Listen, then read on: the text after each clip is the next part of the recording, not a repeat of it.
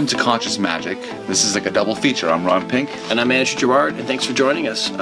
Every episode in the series, we're going to be sharing with you 2 effects, one of mine, one of Rand's, and these effects are not only really powerful, but they're meant more for casual environment performing. So you're at bars, nightclubs, house parties, friends after dinner, and you'll see us perform in all of those kinds of environments as well. And not only are we going to teach the effects, we're going to deconstruct the effects, and you're going to learn how we got there. And hopefully that will teach you how to do that for yourself and how to find effects that fit you and your personality the best, and how to get there even if it takes a little bit of time.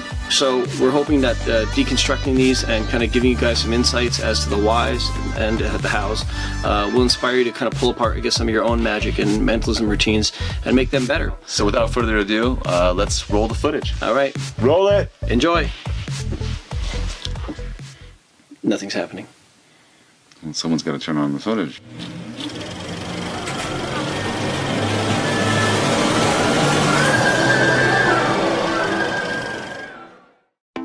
Ever since Paul Carey released Out of This World, there have been many variations. But my favorite's got to be Andrew Gerard's Real World. It uses an ungimmicked regular pack of cards, the spectator deals into 2 piles, and there are no moves, no sleight of hand. But what's really great about this is that the method takes place in the spectator's mind. And the premise itself involves the law of attraction, which is something I can relate to, and I know a lot of people will relate to this idea. So, welcome to the real world. So we know magic's amazing. You can create these visual moments with a deck of cards or props that leave the spectator in wow, saying, you know, how did he do that? When it comes to mind reading, though, they know how you did it. And that's what's amazing. They believe you're psychic, or you're getting inside their head. Of course, we know that doesn't exist. But if it did, it would look like Rand Pink's T-Rex. This is the most amazing method, diabolical in nature, it's time-tested and true. In my opinion, is the best way to get inside somebody's mind and reveal exactly what they're thinking. So there's lots of ways to get inside somebody's head. What's the best way? Well, it's the way that you actually, the method you actually use, right? And this is the one that I use, and I know you're going to as well. Let's check out T-Rex.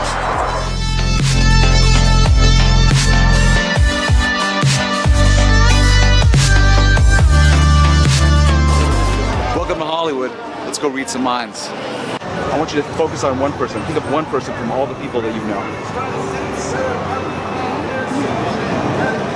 Just try to send that thought to me. Look you right in the eye. Emily. Oh my God! No way! Oh my God! What? Are you serious? Wow! That's amazing! Wow! How'd you do that? How'd you do that?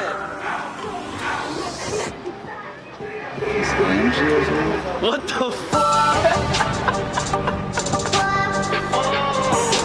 Hell no!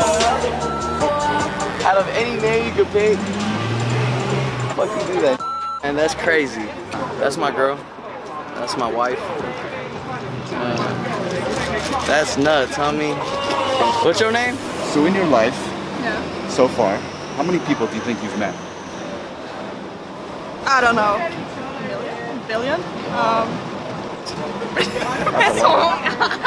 No, like, just this. Yeah, a lot of people. I want you to clear your mind and just think of one. Okay. Send it to me. Send it to me and look me in the eye. Repeat it again and again. Emma. No way! No! I'm speechless. What? No.